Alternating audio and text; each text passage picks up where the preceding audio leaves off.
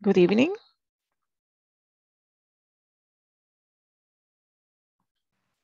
Good evening, teacher. Good evening. How are you today?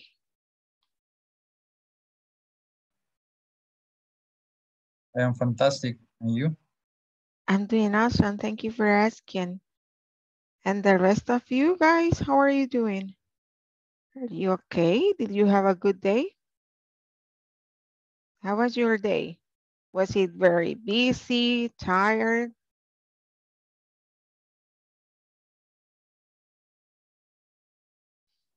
No comments about the date?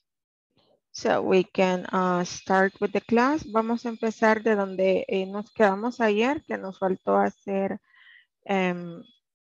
estábamos con lo de las illnesses, pains, and the conversation. Hicimos la conversación y nos quedamos en esta parte. Ahorita comparto pantalla.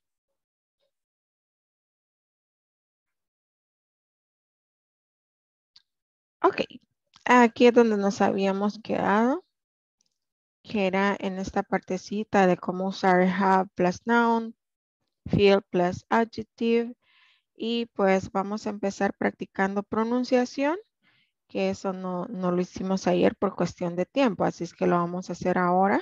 Entonces le voy a poner el programa y les voy a ir pausando, dándoles tiempo para que ustedes repitan. Vamos a hacer 2 prácticas, así es que pues voy a compartir sonido para que ustedes puedan practicar pronunciación. Sí. Okay. Page 79, Exercise 3, Grammar Focus. Have plus noun. Feel plus adjective. What's the matter? What's wrong? Adjective. What's the matter?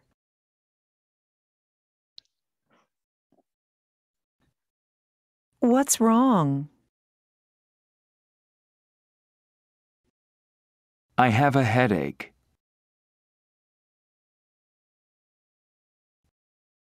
I have a backache.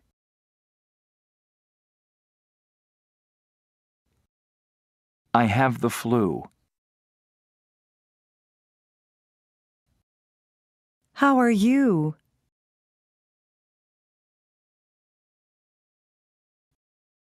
How do you feel?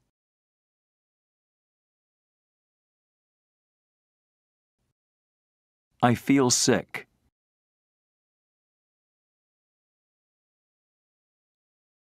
I feel better. I don't feel well. Negative adjectives. Horrible. Awful. Terrible. Miserable.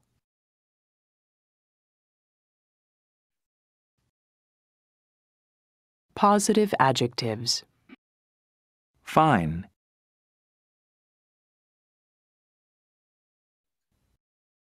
Great. Terrific. Fantastic.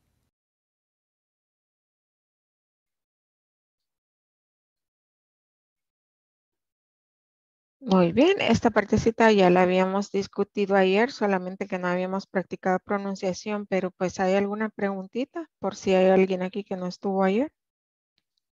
¿Preguntas? No questions, so we continue with this part. Page 79, Exercise 3, Part A. Listen and practice. He has a backache.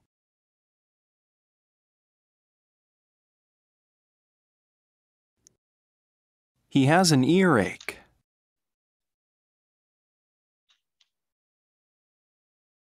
She has a headache.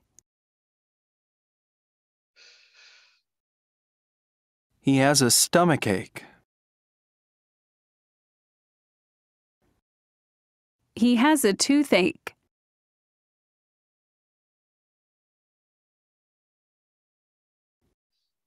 She has a cold.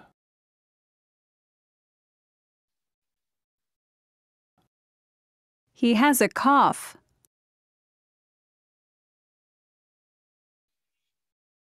She has a fever.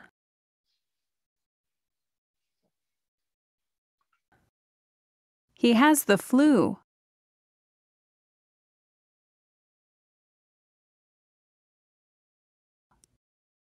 She has dry eyes.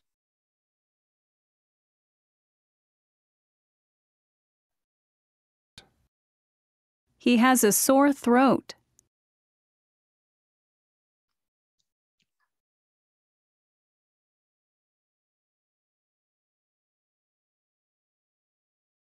Muy bien. Además de este vocabulario, tenemos estas expresiones que pueden ser muy útiles. Let's repeat. That's good. I'm glad to hear that. That's too bad. I'm sorry to hear that.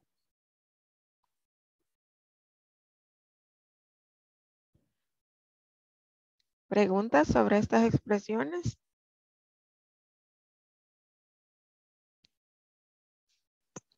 Repita las expresiones de user for expression. Okay.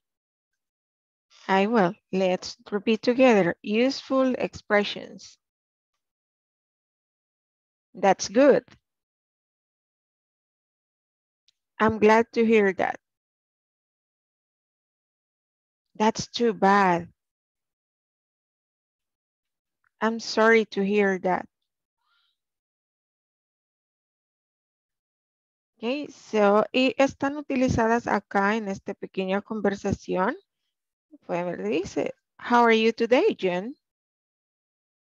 I feel terrible. I have a stomachache. I'm sorry to hear that. O sea, si ven, si alguien nos dice yo me siento mal, podemos decir that's too bad. O I'm sorry to hear that. Pero igual si nos dicen algo bueno como I have a new employee, que tenemos un nuevo empleo, ¿qué podemos decir? I got a new job. That's good. Glad to hear that. Vamos a decir glad to hear that. Oh, that's good. ¿Verdad? Si nos dan una nueva, algo bueno, una noticia buena, podemos decir that's good o I'm glad to hear that. Si nos dicen algo malo, una mala noticia o que se siente mala persona, podemos decir that's too bad o I'm sorry to hear that. Por ejemplo, alguien nos dice I'm having a bad day, ya que estoy teniendo un día malo. I'm sorry to hear that. Oh, that's too bad. Así es que pues a ponerlas en práctica. ¿Preguntas? No questions? Okay, let's continue then.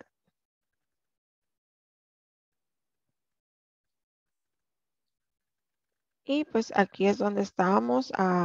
Como ven, esto lo tienen ustedes en la presentación, en el PowerPoint, para que pues tengan el material ahí a la mano y puedan practicarlo. Vamos a ir a lo que es vocabulary, las common medications. Vamos a practicar la pronunciación de estas también.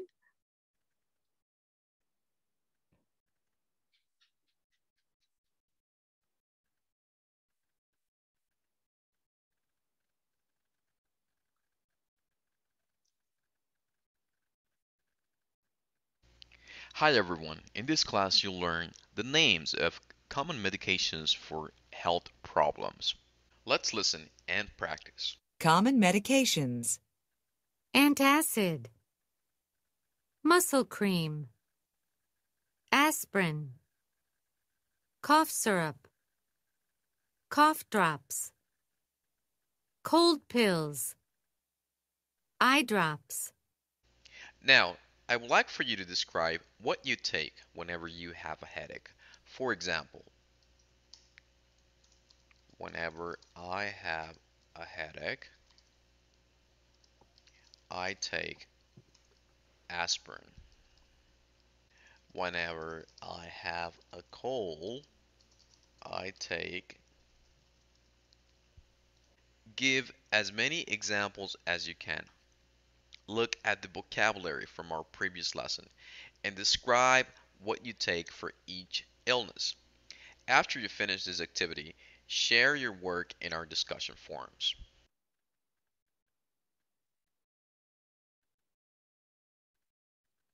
That was the video about common medications that you may have at home, probably. Most of us have them.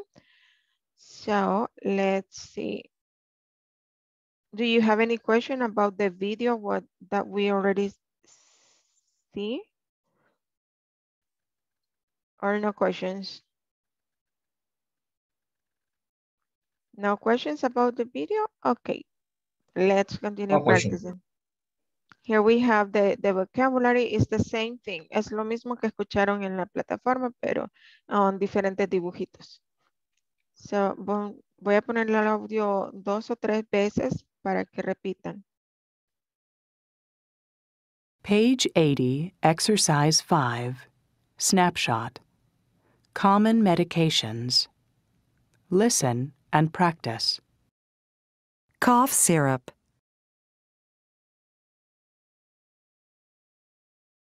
Cold pills. Antacid. Muscle cream. Cough drops.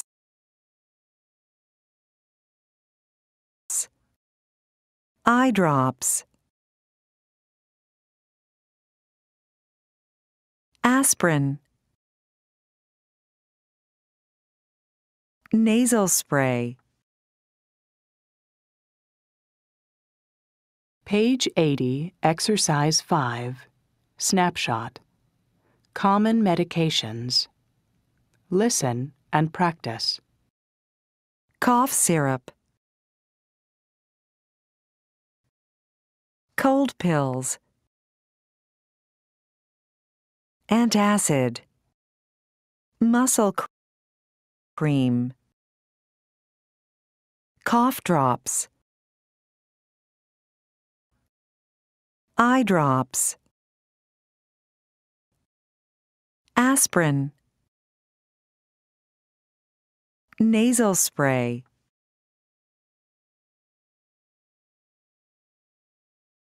Page 80, Exercise 5, Snapshot. Common medications. Listen and practice. Cough syrup. Cold pills. Antacid.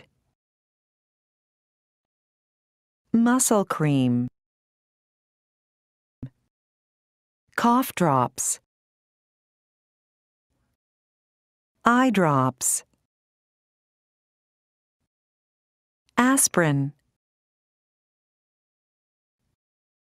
Nasal spray.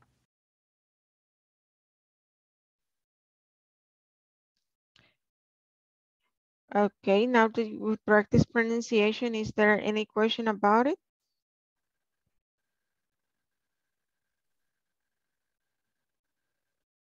No questions? No question. Yo tengo una pregunta. Ok, Salvador.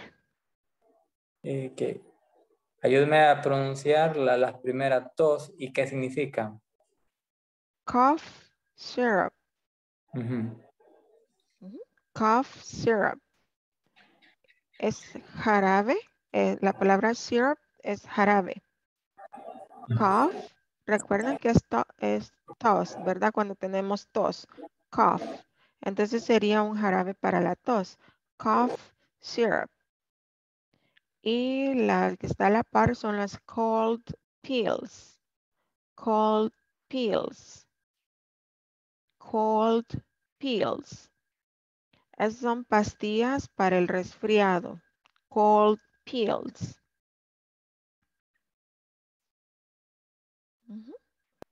Gracias.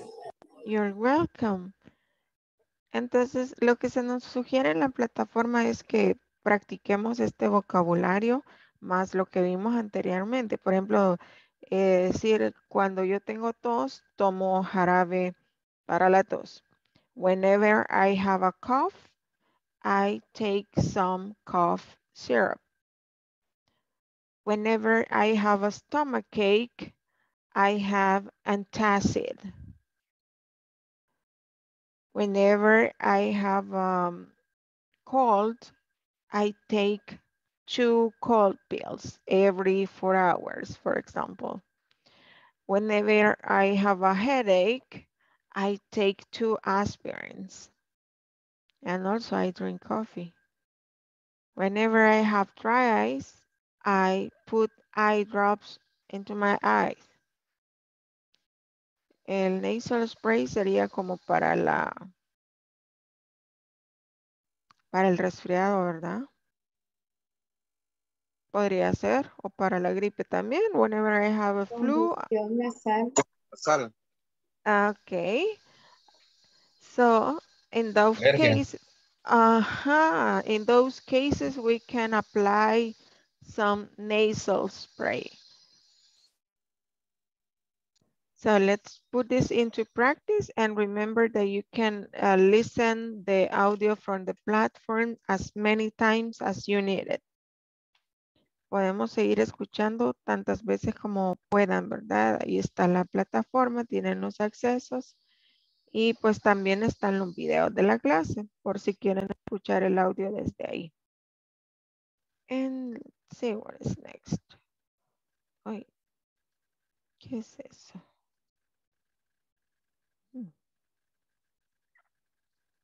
And here we are. In the presentation, we have the next topic, which is imperatives. And the conversation, don't work too hard. Do you remember what are imperatives? I think that we studied imperatives when we are in high school or something, or maybe in elementary school. But yeah, do you remember what are imperatives?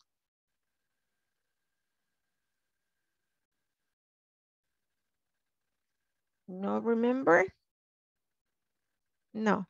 Ok, los imperativos son frasecitas que utilizamos para dar órdenes, digamos. Para dar órdenes o también para dar indicaciones o direcciones se utilizan los imperativos. Ya vamos a ver el video para que veamos cómo se forman los imperativos y también vamos a practicar la conversación que vieron ahí. Vamos a verlo desde la plataforma y luego a ponerlo en práctica. Sí, ok.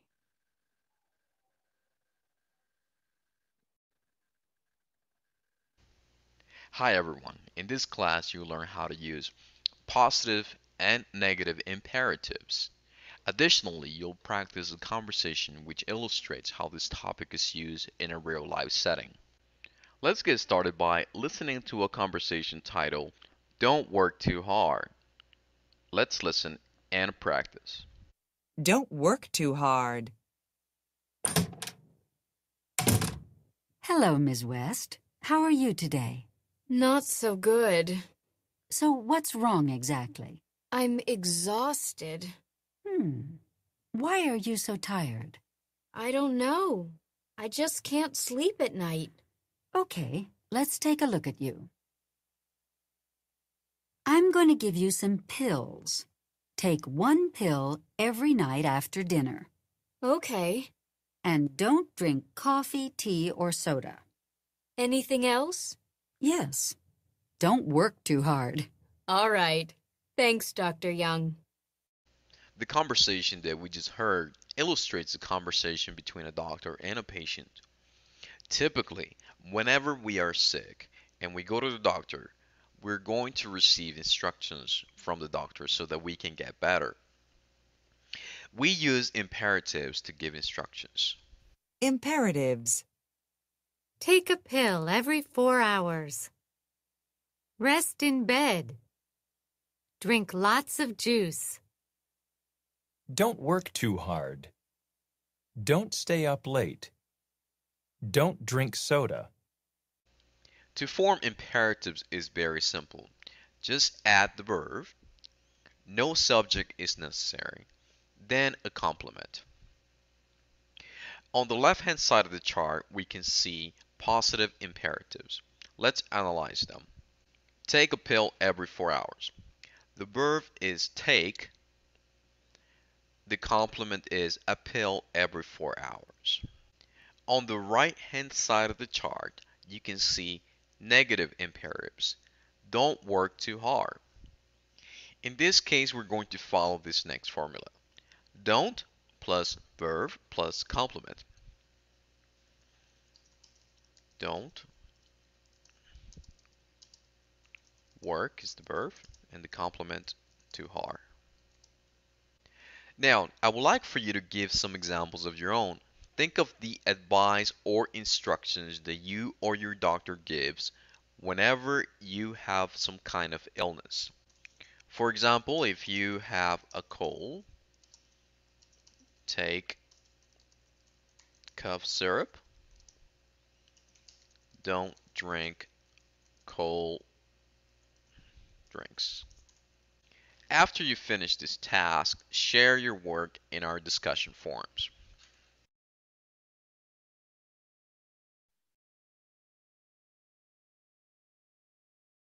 Bien, ¿qué piensan del video? ¿Se comprende el tema o queda no muy claro todavía? De mi parte no muy claro, teacher. No muy claro. Ok, vamos entonces a dar una explicación adicional. ¿Algo otro comentario?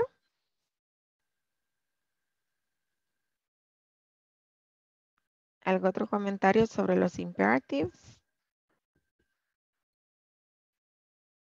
Bueno, vamos a explicar entonces. Un imperativo se utiliza, como ya decía por ahí, para dar órdenes, para dar instrucciones, direcciones. Eso es básicamente. Un imperativo puede ser positivo o negativo, dependiendo de lo que queramos decir. Por ejemplo, podemos decir... en cuanto a decir indicaciones, direcciones, etcétera, pues se puede hacer de forma afirmativa o negativa. Por ejemplo, si le digo a usted, me dice, no puedo dormir, no puedo dormir. Entonces, ¿qué puede hacer que le esté quitando el sueño? Tal vez ver televisión antes de acostarse. O sea, usted se va a acostar y prende la tele, entonces eso puede ser que no le deje dormir. Entonces yo le digo, no mires televisión. Entonces ese sería un negativo, un imperativo negativo. Don't watch TV at night. ¿Ok? Entonces este es un imperativo negativo. Cuando son negativos se utiliza do not. Don't. No haga eso. Don't watch TV at night. También se puede dar una recomendación en positivo, ¿verdad? Decirle, toma un vaso de leche caliente. Drink a glass of hot milk. Ok. Drink a glass of hot milk. Una característica de los imperativos es que no llevan sujeto, no son como una oración, ¿verdad? ¿Por qué?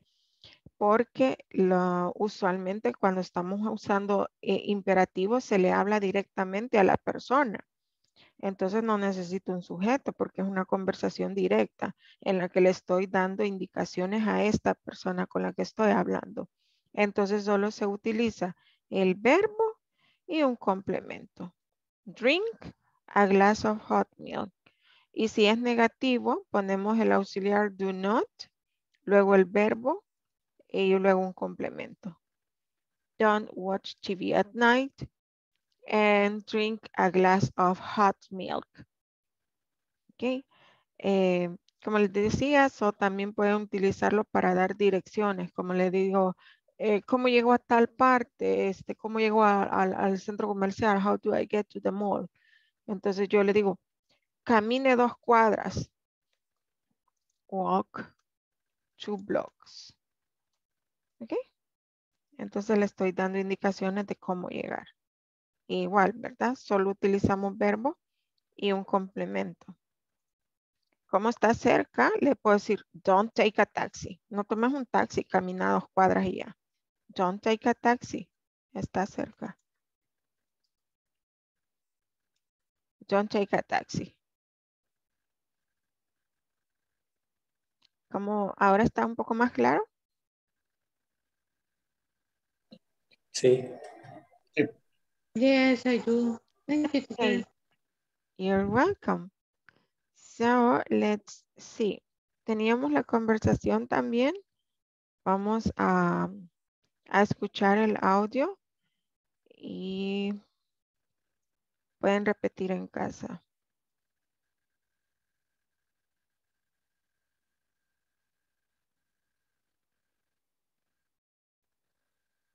Okay, I'm ready. Let's repeat. Page 81, Exercise 6, Conversation. Don't work too hard. Listen and practice. Hello, Ms. West. How are you today?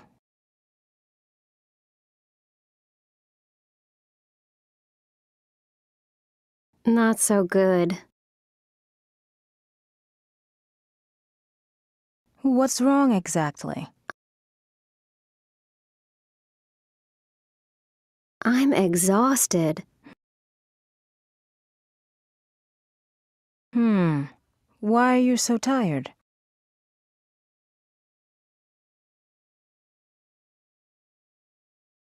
I don't know. I just can't sleep at night.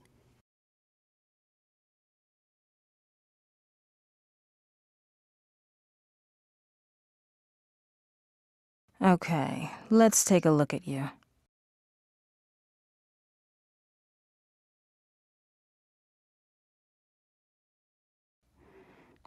I'm going to give you some pills. Take 1 pill every evening after dinner.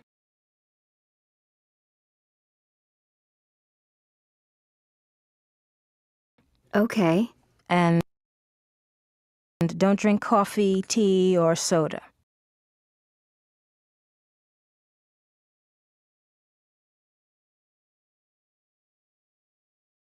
Anything else?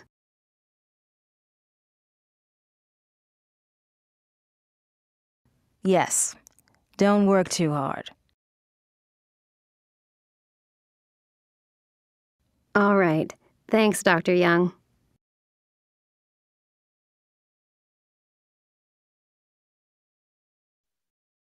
Ok, veamos a dónde están los imperatives en esta conversación. Veamos si los pueden identificar.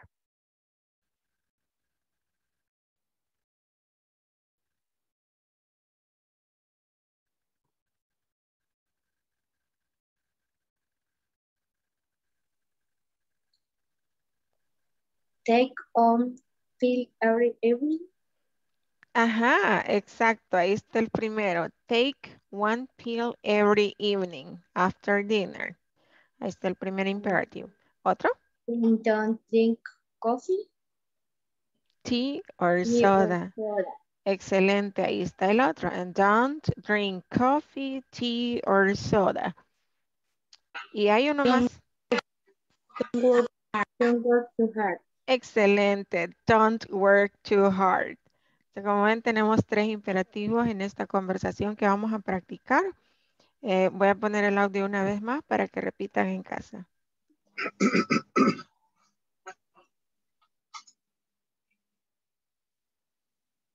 Page 81, Exercise 6, Conversation. Don't work too hard. Listen and practice. Hello, Ms. West. How are you today? Hello, Ms. West. How are you today? Not so good. Not so good. What's wrong exactly? What's wrong exactly? I'm exhausted. I'm exhausted. Why are you so tired? Why are you so tired? I don't know. I just can't sleep at night. I don't know. I can't sleep at night. Okay, let's take a look at you. Okay, let's look at you. Okay. I'm going to give you some pills. I am going to give some pills. Take one pill every evening after dinner. Take one pills every after dinner. Okay. Okay. And don't drink coffee, tea, or soda. And don't drink coffee, tea, or soda. Anything else? Anything else?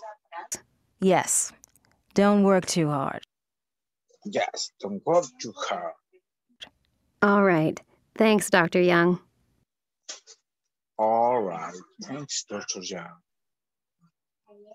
¿Preguntas, vocabulario o pronunciación?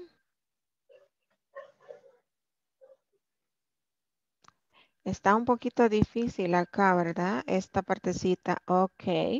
Let's take a look at you. Let's take a look at you. Take a look at you.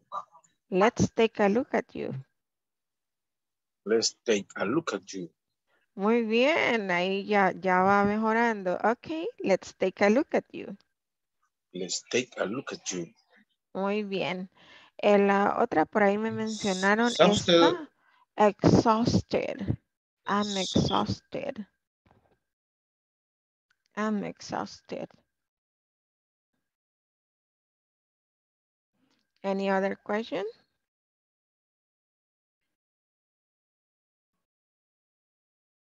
Muy bien, entonces los voy a poner en los breakout rooms para que puedan practicar pronunciación y puedan interactuar con otros.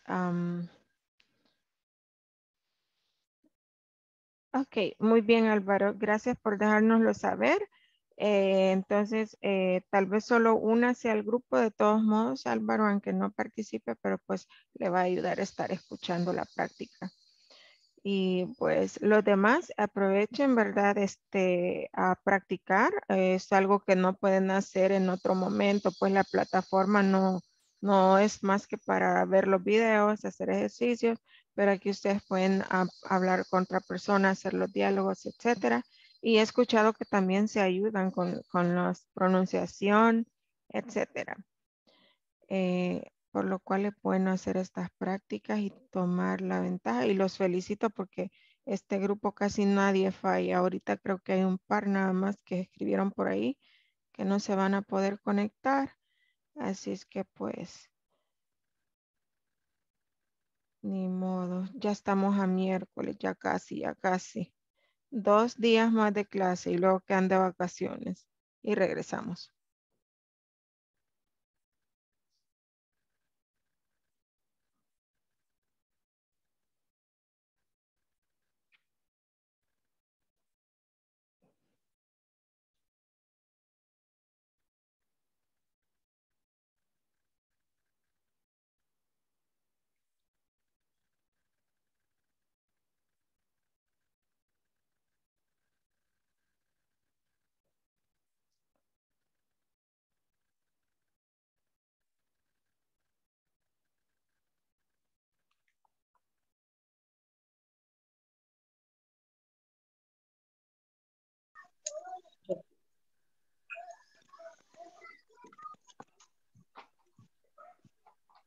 La pantallita para que la compartan.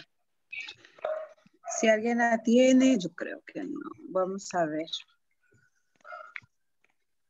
No le capturé pantalla yo a esa. No sé si alguien nos ayuda ahí.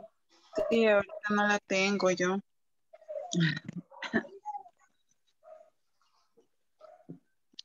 Ok, ahí está. Ok, Ahí ahí la se puede tenemos. ver.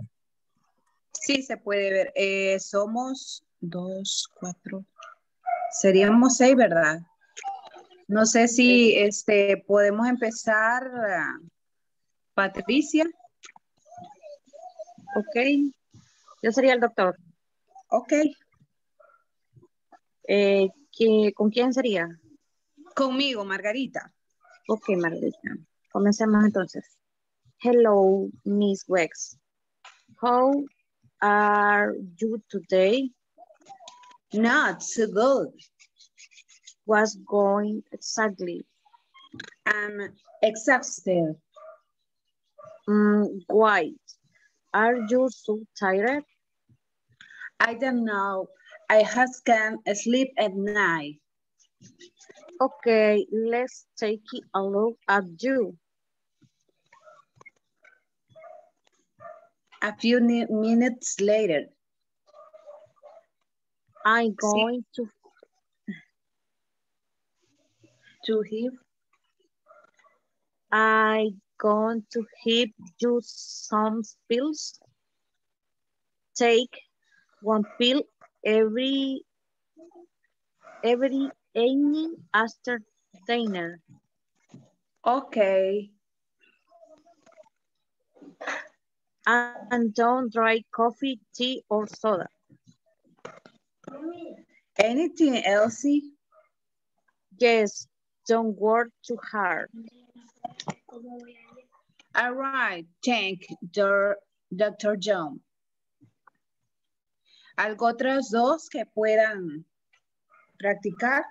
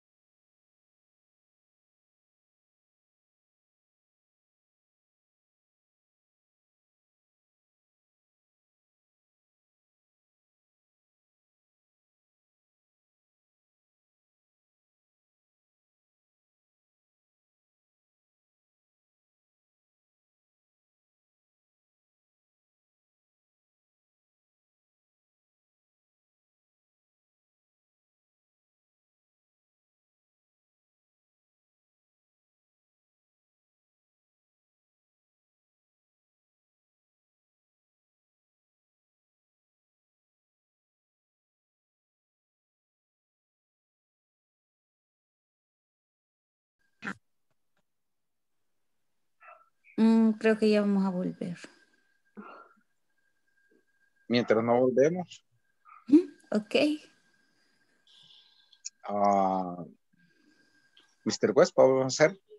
¿Quién va a ser el Dr. John? Va, si gusta soy yo. Yes. Ok. Hello, Mr. West. How are you today? No, so good.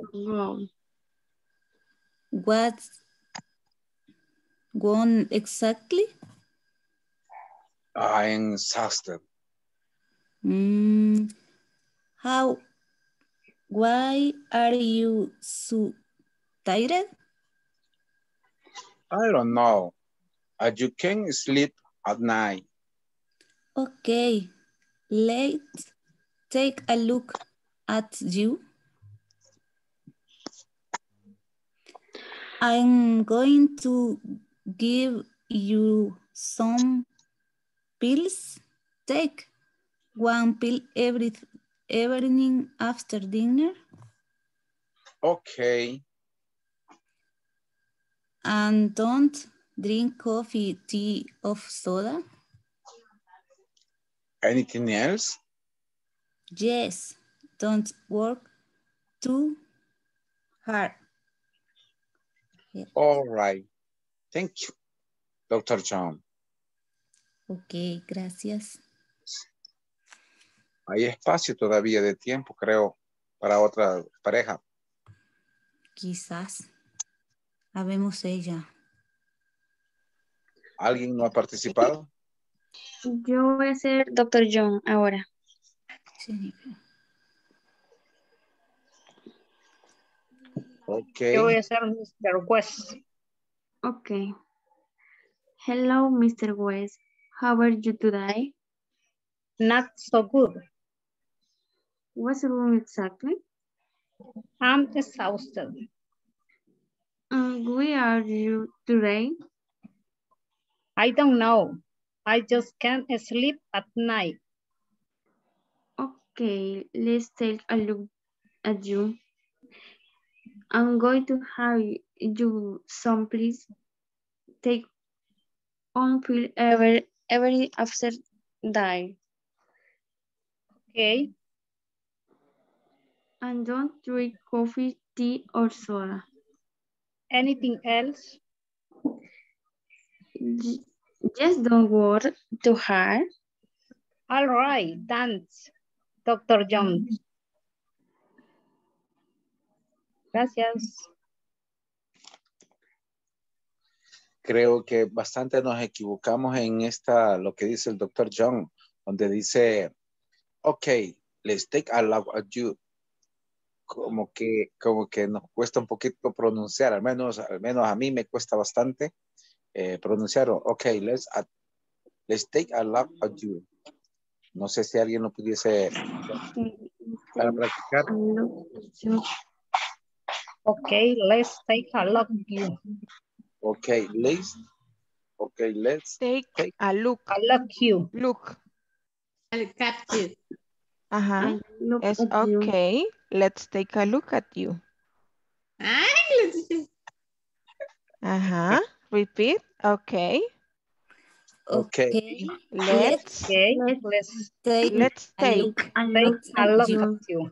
A look. A look at you. Ajá. A look. Okay. Look at you. Take a look. Y luego lo decimos todo junto. Let's take a look at you. Let's take a look Look at at you. Muy bien. Otra vez. Let's take a look at you. Let's Take take a look a at look you. at you. A look at you. Muy bien. Ahora solo les quedaría pues volverlo a repetir el video en la plataforma y practicar en casita. Aprovechen el fin de semana. Okay. Okay, Thank you, gracias. teacher. See you.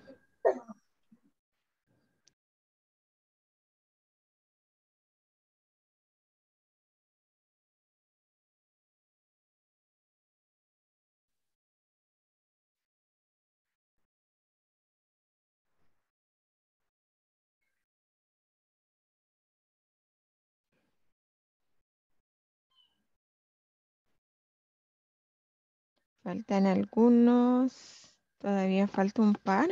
Pero bueno, con los que están aquí ya, ¿cómo les fue? Excellent. Excellent.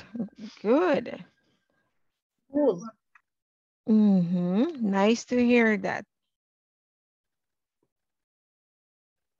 Ya solo faltan 2 personas que regresen y seguimos. Bueno, con la práctica de la conversación, pues estuvieron haciendo un buen trabajo. La frasecita esa que practicamos al principio, let's take a look at you. Let's take a look at you.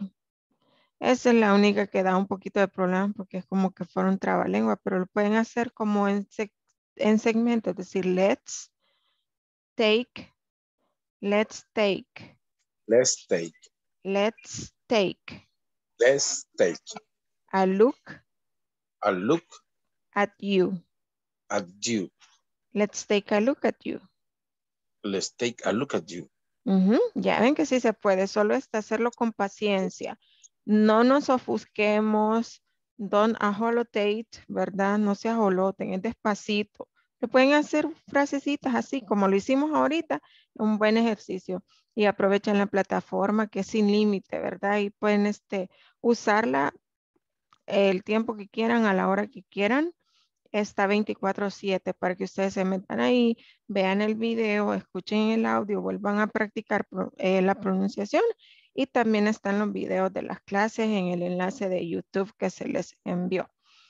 Así que pues vamos a seguir y dígame. I have a question. ¿Sí? Why they using the word use after the verb? ¿Por qué se usa la palabra use antes del verbo?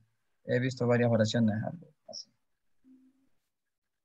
¿Cuál palabra estará aquí en la conversación? Sí, ahí está Dr. John. No, perdón, Mr. West lo está Miss haciendo. West.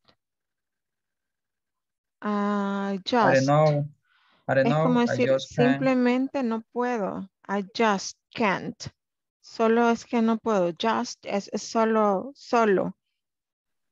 Es como un complemento nada más, no es que está Ajá, haciendo no es otra que es función. necesariamente que lo va a poner I Ok. can't sleep at night. Puede decir así, nada más I can't sleep at night. Y le puedo poner I just can't sleep at night. Es como solo no puedo. Simplemente no puedo. I just can't sleep at night. Any Okay, other teacher, questions? thanks. You're welcome.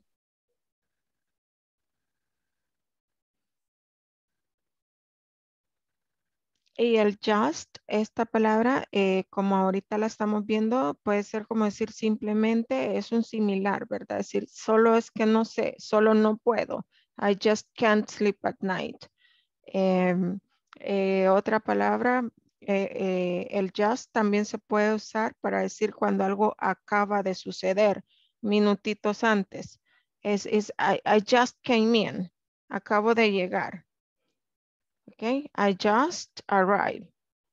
Acabo de hacer tal cosa o cuando algo acaba de suceder, también se puede usar just en esos casos. ¿Hay alguna otra pregunta antes de que sigamos? Aprovechen a aclarar dudas, para eso estamos. Me ayuda con la frase de exhausto, no sé si significa exhausto. ¿Cómo se Exactly. pronuncia? What's wrong exactly? La siguiente frase que viene después de eso. I'm exhausted. ¿Cómo? Esa. ¿Sí? Exhausted. Como id. Y no suena tanto como a, sino que más bien como o, pero no es como bien marcada. I'm exhausted. I'm exhausted. I'm exhausted. La última es como sonido id. I'm exhausted. Gracias. All right, you're welcome. Y pues ahí, con paciencia, practiquen, practiquen, practiquen y cada vez que puedan, repasen las clases, vuelvan a ver los videos. Any other question?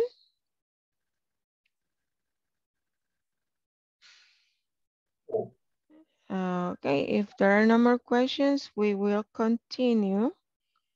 And I think that we have an exercise on imperatives. Let me check the presentation, which is my guide. Okay, here it is with imperatives.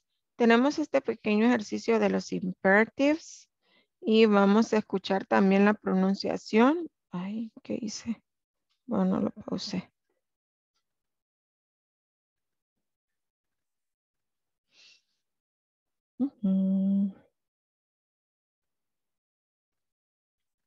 Ok, aquí están los imperatives. Vamos a escuchar el audio. Como ya habíamos dicho, habíamos explicado, los imperatives pueden hacerse de manera afirmativa y pueden hacerse de manera negativa.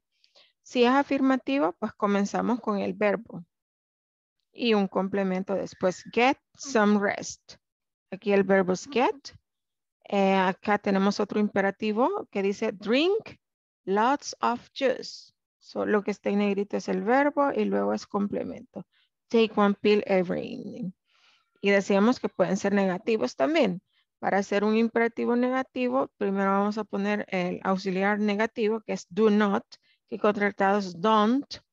Inmediatamente después el verbo y luego un complemento. Let's listen and you can repeat at home.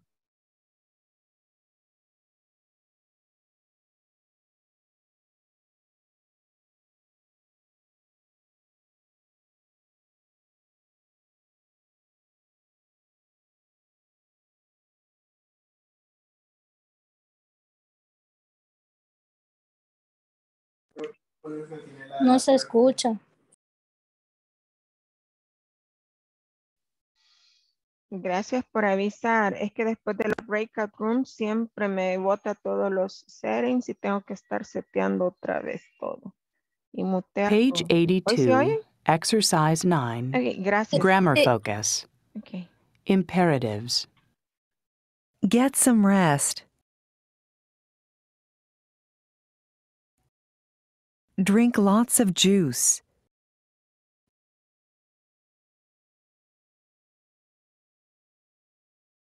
Take one pill every evening.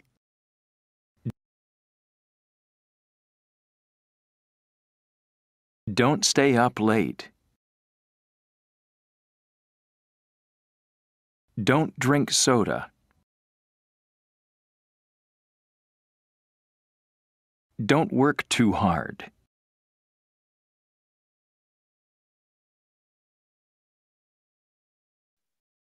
Bien, ahora tenemos acá unos verbos y tenemos que completar con esos verbos el imperative que está acá. ¿Cuáles son los verbos? Tenemos call, see, stay, take, not go, not worry, not drink, not eat. ¿Preguntas con los verbos? No, teacher.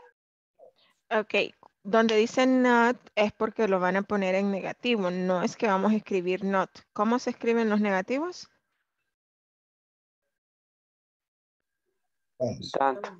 Don't, exacto. Entonces, donde dice not aquí en la cajita es porque el verbo va a ir con el imperativo, el negativo don't. Entonces, vamos a completar. Lo pueden hacer en el cuaderno. Las primeras dos ya están hechas y esos verbos no los pueden volver a usar. Está la uno que es call a dentist. Entonces ya usamos el verbo call a dentist. Acá dice too much, don't worry too much. Entonces el not worry ya no lo podemos usar. Tenemos acá to aspirin. ¿Cuál podría completar aquí el to aspirin? No puede ser sí. Mira, 2 aspirinas. No. Ajá, take. Entonces el 3 es take 2 aspirin. Y así van a ser los demás y luego revisamos. Les voy a dar unos minutitos para que los puedan escribir ya sea en su cuadernito o si han impreso el material, pues igual. Sí. Cool.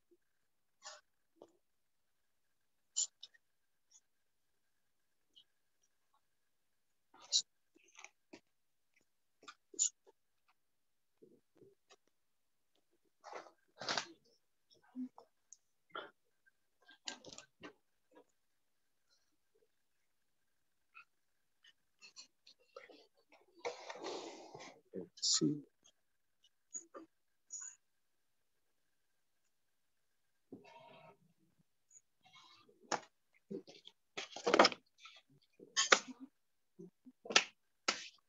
Vea.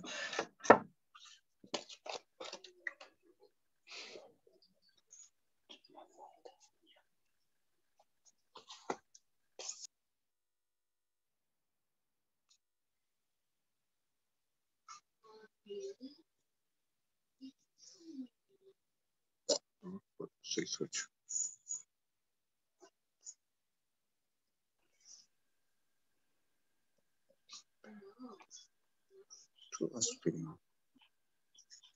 To score.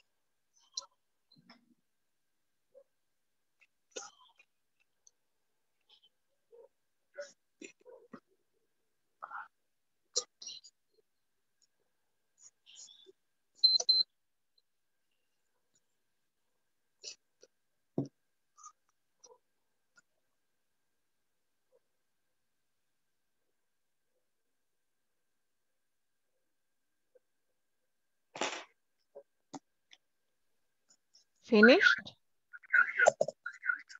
Yes.